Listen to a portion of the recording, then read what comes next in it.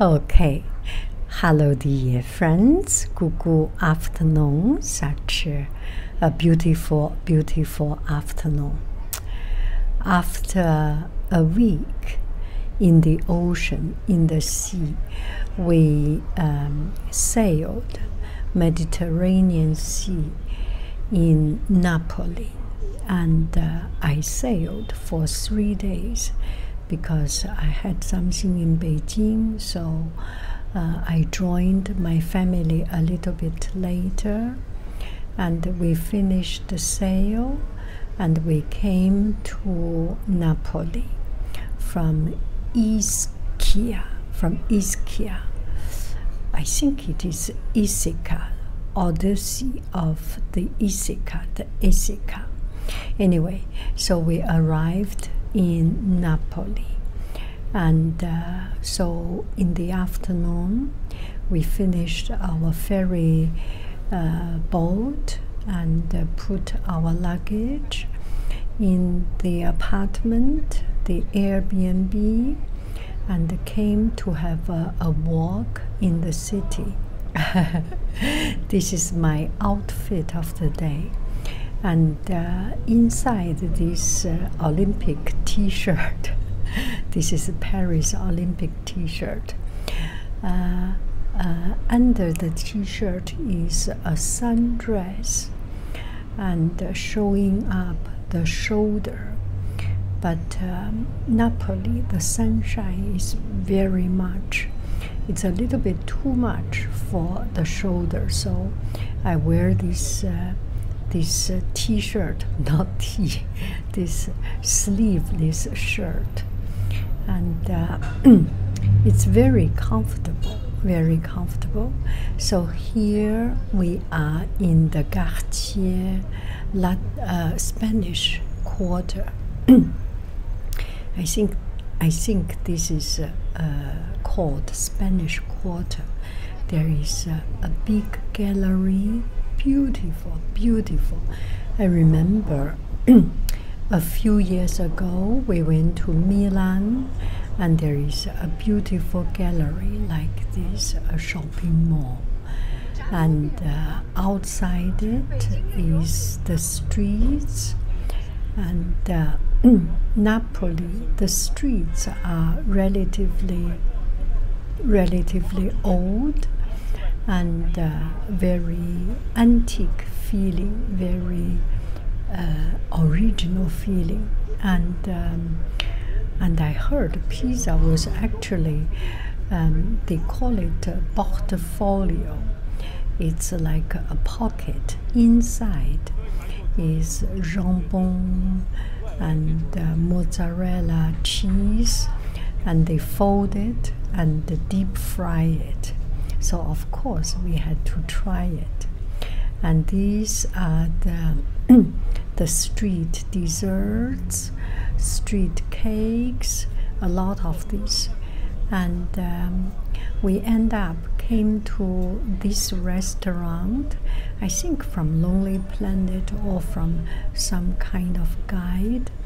We found this, we learned the name of this restaurant, and they say they have the best pizza there. And of course, we have to try a pizza restaurant, and they call it they say that margherita, the pizza margherita is created in Napoli. So of course we are trying it. And the streets is very much like this narrow street and a tall building. And Napoli, later on we had a trip. We had a guided tour of the underground city. We learned that pizza napolitana, the margherita pizza was created here. So of course we need to try it. and there are people singing, there are people inside. I think someone is having birthday. It's quite loud here, and also very lively. It is true, it is very lively. And Napoli, this city does not have a lot of place for development. I mean, oh, here is the food. The city is built tall. Oh, this is the cake. And this is the margarita pizza, and this pizza is called 4. So there are 4 different things. One is, and so this one is called, I forgot the name, quattro or something. It's actually composed of 4 parts. One part is margarita salad, margarita pizza. It's tomato sauce with cheese. I think it's mozzarella cheese. And another part is jambon. I think it's jambon. It's prosciutto. Yes, prosciutto. And then the third part is spinach and mushroom. And the fourth part is vongole, or a kind of shellfish. And so it's one pizza with all different kinds of flavor in it. And the good thing about the pizza here, or particular this one, is that the dough is so tender, so soft, and quite unspeakably unique and pleasant. We have tried some other places pizza, and this is one of the softest. And it's not that just no texture. There is texture, there is strength, and it's very soft. Okay, so I need to stop from time to time, and because I don't know, I am doing a voice over. Outside there is wind. I am sitting here in Positano to do this voiceover, and the city, I think the whole city is kind of acoustic melange, acoustic orchestra, and there is no place that there is no sound. There is almost no place. And I need to stop from time to time because people passing by in front of the street, and inside my Airbnb, it's one piece room. The room is one piece. My bedroom and my children's bedroom are all connected. That is so funny.